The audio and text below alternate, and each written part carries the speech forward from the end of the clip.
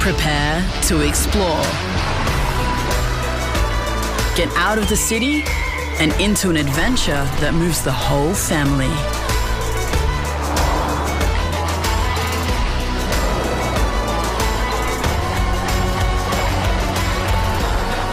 Prepare to be moved. The all-new Nissan X-Trail.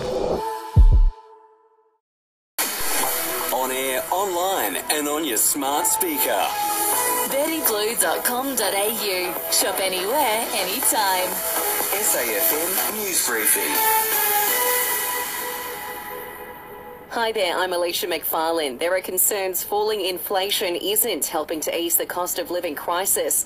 It's dropped to 5.6%, which could stop the need for another rate increase next week. But federal opposition leader Peter Dutton says it's not having an impact on household bills. I hope the Prime Minister can honour his commitment to reduce power prices by $275 a year. It was a commitment he made here in Western Australia and across the country, in fact on 97 occasions before the election. William Tyrrell's foster mother maintains her innocence over the little boy's disappearance. According to Nine, detectives believe there's enough evidence to put forward charges, but her lawyers say they're yet to be briefed and are calling for disclosure of the evidence. Former Sydney schoolteacher Chris Dawson has been found guilty of having a sexual relationship with an underage student in the 80s. He pleaded not guilty to one count of carnal knowledge and will be sentenced in September. A passenger has died and a 14-year-old driver is in hospital under police guard following a crash in Victoria's North.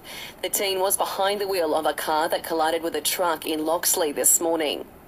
Gambling ads during live sport broadcasts could be banned within 3 years as part of 31 recommendations from a parliamentary inquiry.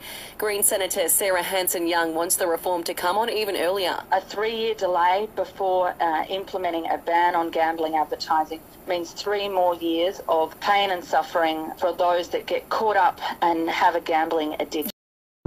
After this, there is no turning back. You sip the red can, the story ends. You sip the black can, you enter dreamland. And I show you just how good the truth can taste.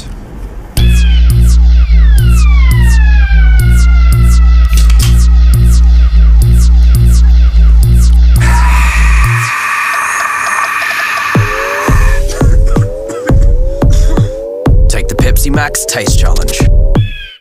In sport, Brisbane has ruled out Dane Zorko from tomorrow's round 16 opener with Richmond. Coach Chris Fagan says they're taking a cautious approach with the former captain who's missed the past 3 matches through injury and suspension. He's fit to play and he's chomping at the bit to play, but I think we'll give him another week at this point in time. And we'll need to wait till the toss before learning the final 11s heading into the opening day of the second Ashes Test at Lord's tonight.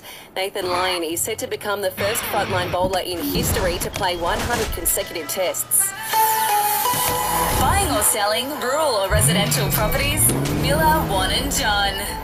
This is SAFM weather. Showers becoming less likely this afternoon across the Limestone coast, then down to 5 degrees. Just 12 the top tomorrow, more rain. For the best sporting podcasts from Australia and around the world, lift your game with Listener. Download the app now and search sport to listen.